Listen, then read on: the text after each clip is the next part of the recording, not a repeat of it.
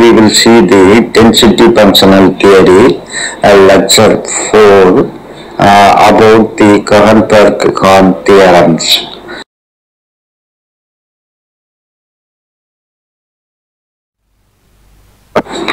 Last three lectures about the density functional theory, we have seen some fundamental aspect, but there most of the theorems are wave function based.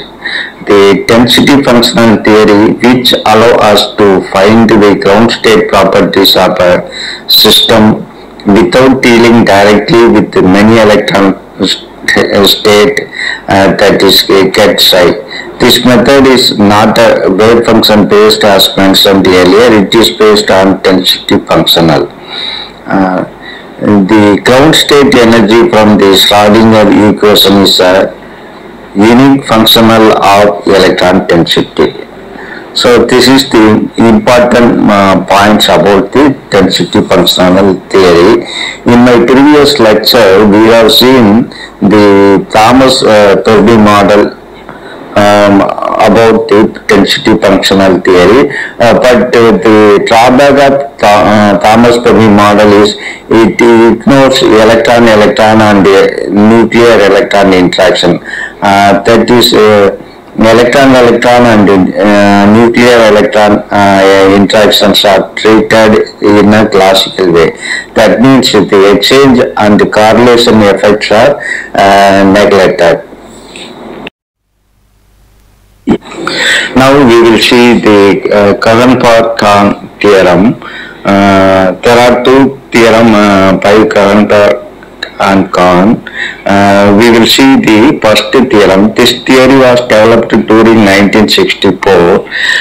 Remember that Thomas-Perby theory was developed during 1927 itself.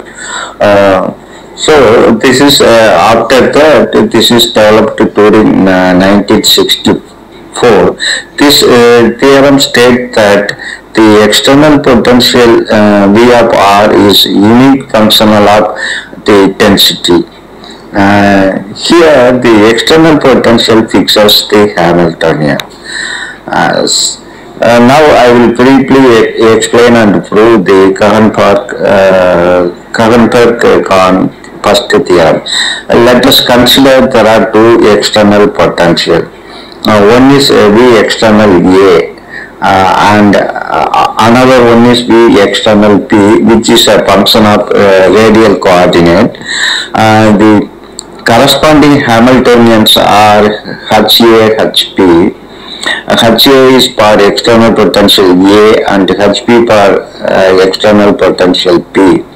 The Hamiltonian HA is equal to the kinetic energy and the electron-electron interaction potential, and all other factors are included in the external potential. So HA is equal to T plus VE plus V external A, and Hamiltonian for the external potential P is equal to the kinetic energy plus the electron-electron interaction plus the external potential P. This external potential take care of all the corrections, so we can calculate in a better way comparing other method. Here if you notice between HA and HP, the Hamiltonian operator only differ by the external potential. All that kinetic energy operator and electron-electron potential are the same. Only the difference is the external potential. I want to highlight that point.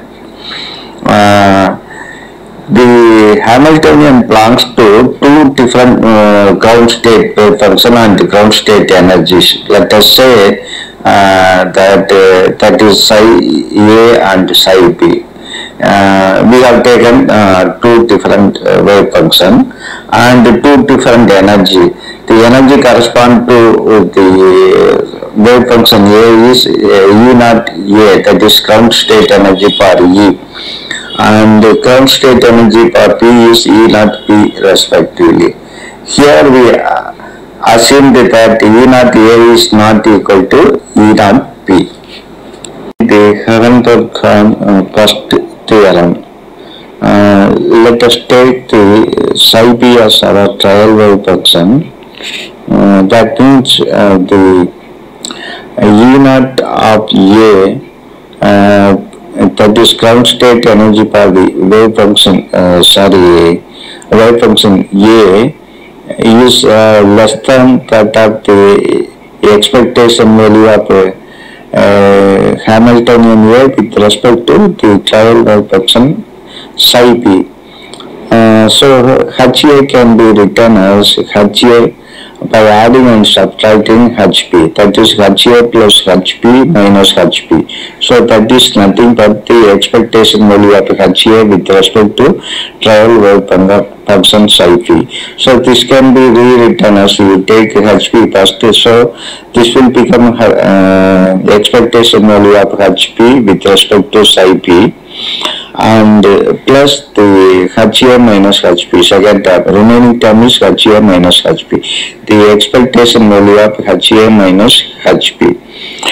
Here the expectation value of HP is equal to E naught P, that is the ground state energy of the wave function psi p. So HP, expectation value of HP is equal to E naught P. Similarly, we have seen that the only difference between the Hamiltonian is with the external potential. So only the difference between the Hamiltonian A and P, that is HA minus HP, differs only by the external potential that we have seen already. That is the difference between HA minus HP is equal to the difference in external potential dA minus dP. That is it is nothing but the external potential of expectation value of difference in external potential with respect to the trial wave function psi p. So this can be rewritten as the expectation value of VA minus PP can be written as in the integral form. The integral rho as a function of radial coordinate into the external difference in the external potential VA minus VP with respect to the integration is with respect to the radial coordinate TR. This can be taken as equation 1.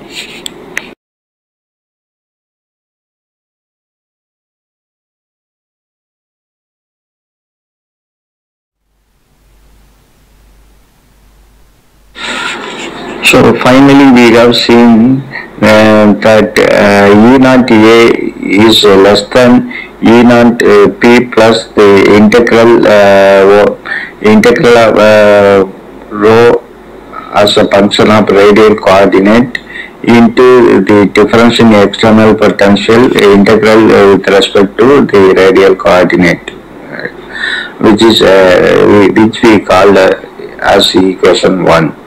Now let us take psi A as our trial wave function and follow the same procedure as above. Then naturally this is only the label A P will get interchanged. That is easily you can understand, because instead of psi P we have taken psi A as our trial function, so naturally only change in label. So compare the equation 1 and change the label A to P, P to A. So this will become E naught P is less than E naught A plus the integral of this part. Here you notice integral rho into the difference in external potential VB minus VA. In equation 1 it is VA minus VB, here it is VB, minus VA, because we have interchanged the label. If you add these two equations, naturally you will get E naught A plus E naught P is less than E naught P plus E naught A.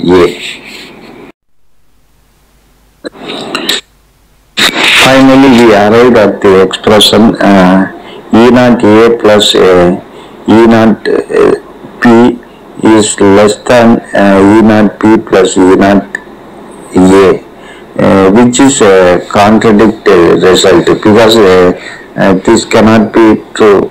So naturally, there cannot be two different external potential.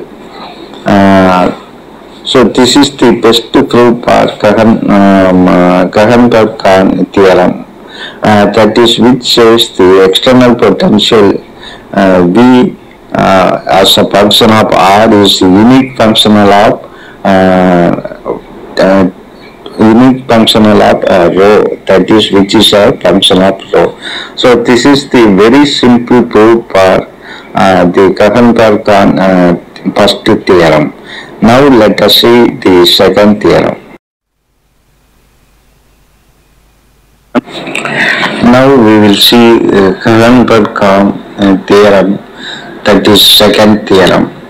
And the ground state of a system can be obtained by using variational method. I have explained so many times about the variational principle. At a given external potential V, if we minimize the system energy as much as we can with varying electron density, then we will reach the ground state energy. This is called variational principle in the framework of density functional theory.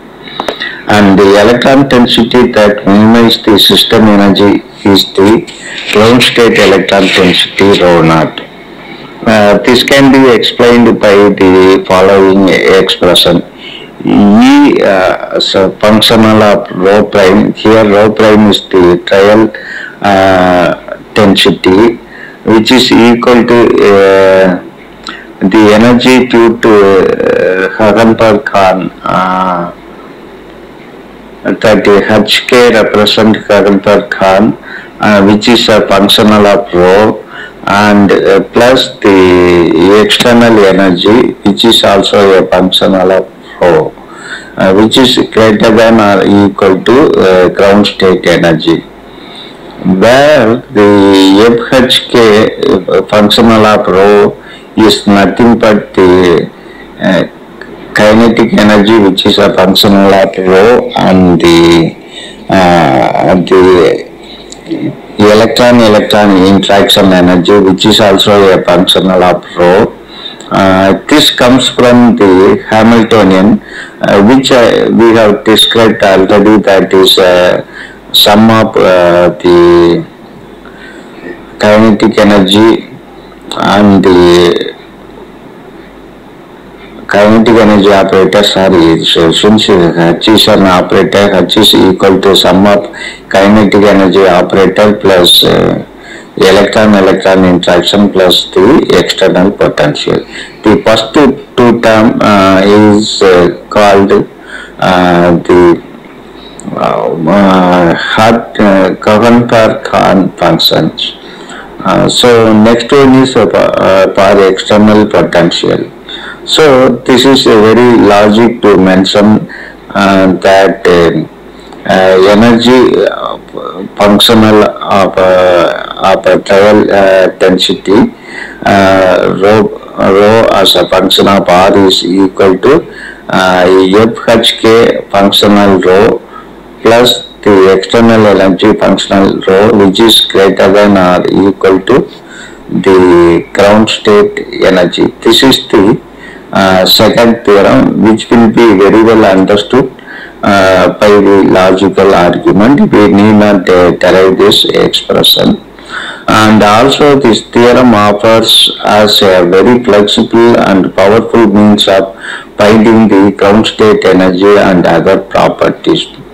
Once if you find the ground state energy, you can find the Hamiltonian at the ground state. Once you find the Hamiltonian means, you can find all the property related to the ground state energy. This is the one of the important properties of Hohenberg Kohn theorem. In my next lecture, we will see the Horn equation. Thank you for watching my videos.